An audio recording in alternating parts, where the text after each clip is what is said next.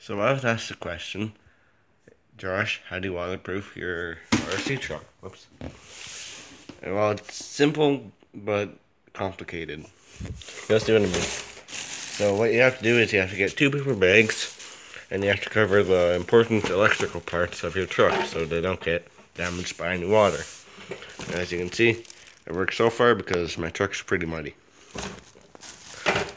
So, there's different ways you can do it. It's not just one way, but sorry, you have to somehow get this paper bag to go on top of the engine to cover it so water doesn't get in the vents here and damage your engine.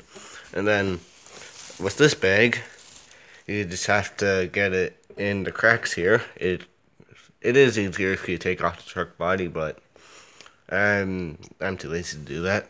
So then you're covering the battery and the circuit board. All you have to do is get the handles, stick it in the cracks, and tie them. So that's easier, but harder because you need small hands. Or you can take the truck body off. Here, like I said, there's different ways to do it. You could put the handles on the wheel axle like I am doing here, since they're not exposed and covered by plastic. Just make sure it's tight enough that it won't rub against the wheel. Or you could kind of tie it in between the springs here, and well, all you really have to do is make sure it's tight enough so it doesn't get any of the electrical components wet. So that's how you waterproof your truck.